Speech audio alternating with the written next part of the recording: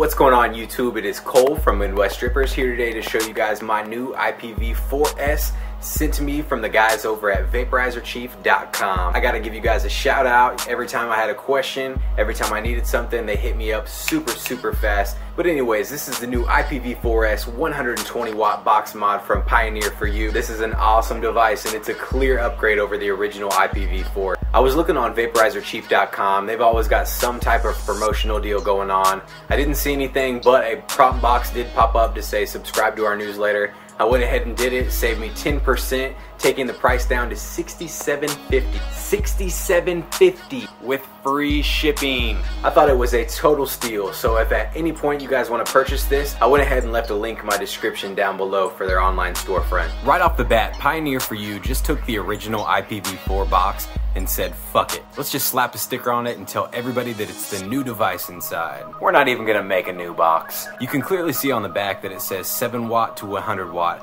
which is obviously the older model specs. It's lazy as hell, but honestly, I'm in it for what's inside, not the packaging. But come on guys, you're a big company, you dropped the bar in my opinion. Inside you'll find a certificate of authenticity, a warranty card that covers you from all the manufacturer defects for 3 months from your purchase date. They've also included a battery safety card, which is always nice to see a company invested in their product safety. Finally, you've got your standard instruction manual that tells you the ins and the outs of the IPV4-S as well as your USB cord. Taking a look at the mod itself, you got a spring-loaded brass 510 connection on the top here, and on the flip side, some holes cut out of the casing to help those batteries breathe. I haven't had any issues with it overheating so far, but it's cool to see that it's there. You've got your Pioneer for You logo as well as your IPV4-S branding laser etched into the device down here. I am a huge fan of subtle branding. I don't want a box mod with a giant logo plastered on the side that says, hey, look, this is our company. So for them doing that and just putting it a little in the corner, you get my stamp of approval. Overall, this thing is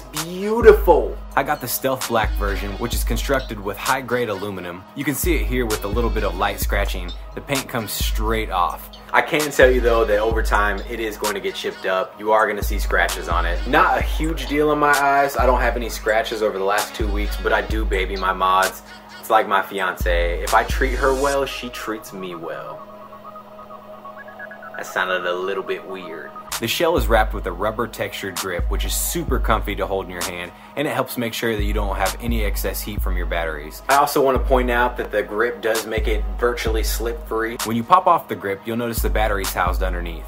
There's no magnets, but instead you've got these ball bearings that fit snug into these plastic grooves to lock the shell into place. It does make me question the durability a little bit. I think over time you might see this get a little less tension, but at the same time, I can't say that until it happens, and right now I'm in the clear. One thing that does trigger my OCD though is that this thing only slides in one way. You can't slide it this way and it pisses me off sometimes when I'm not looking. You've got space inside for 2 18650 batteries to run on a series. They're super easy to pop in and even easier to pop out with this ribbon that's attached. On my Sigeli 75 watt, I have issues with the outer battery casing getting caught in the inside when I'm popping them in and out.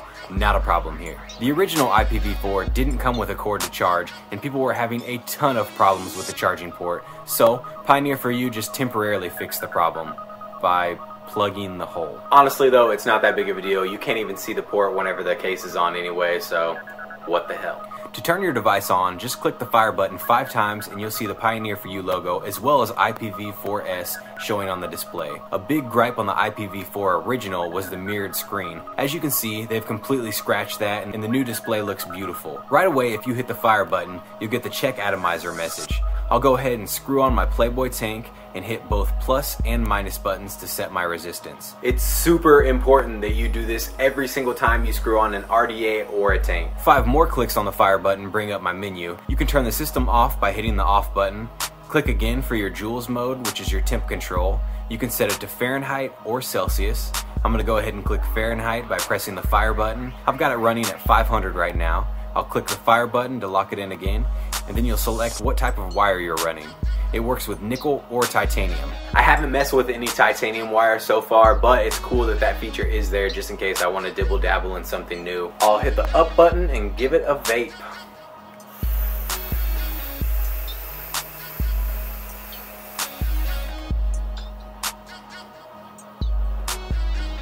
That flavor is incredible. I know I wasn't going to jump into the nickel thing for a while. I thought the temp control kind of was a gimmick, but God, I am so glad that I tried it out with this thing. It honestly gives you a customizable hit every single time, and the flavors are there that I just didn't get out of Kanthal. When you're on your main screen, the Joules presets come in increments of 10.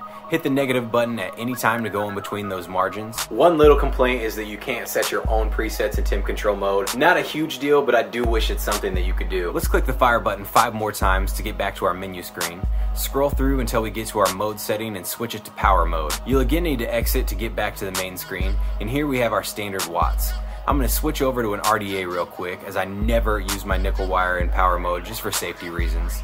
I'll set my resistance again by clicking both the up and the down buttons, and I'm ready to go.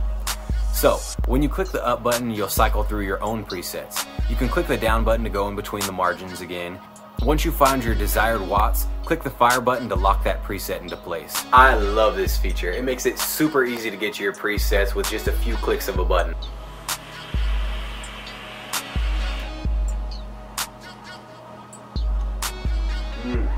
Clouds for days, son.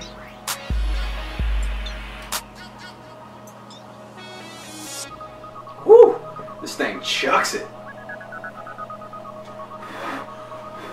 Overall, this thing is an absolute bargain for the price. I'm pretty new to the vaping thing. I only have one other box mod currently, and it's the Sigelei 75 watt. I shelled out 80 bucks for it, and honestly I loved it whenever I had it, but after using this thing for 2 weeks, it completely blows it out of the water. The batteries are incredible. I vape it all day long at work. I come home, vape it. I probably get anywhere from like 10 to 15 milliliters vaped throughout the day in my tank, and I still have battery left over, and honestly could probably go halfway through the next day before I needed to pop the batteries on and charge them again. The mod just feels great in your hands. I was kind of iffy about this rubberized thing right here, but the shell works really well. It doesn't feel flimsy, it doesn't feel like it's gonna pop off ever, and I'm really impressed with it. I do wish the paint would hold up a little bit better. As you could see from scratch test, it didn't hold up real well, but I don't have any nicks on it so far. I just know it's something that's going to happen inevitably over time. The original IPV4 didn't come with the option to run titanium or the temp control, I believe, but they do have a firmware update right now.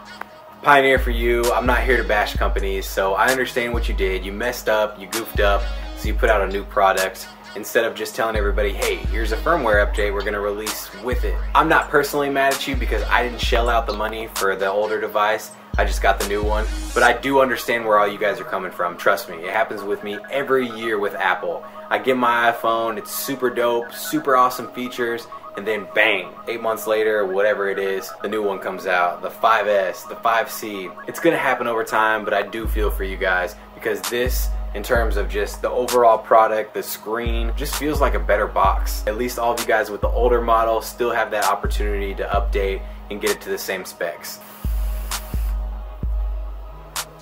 That's all I've got for today, guys. I hope you guys enjoyed the review as much as I'm enjoying my IPV4S. If you guys like the videos, hit that like button down there. And also, don't forget to hit that subscribe button to keep tuned in to more vape-related reviews and videos. There's a lot more to come. You can follow me on Instagram at Midwest Drippers. Until next time, vape heads.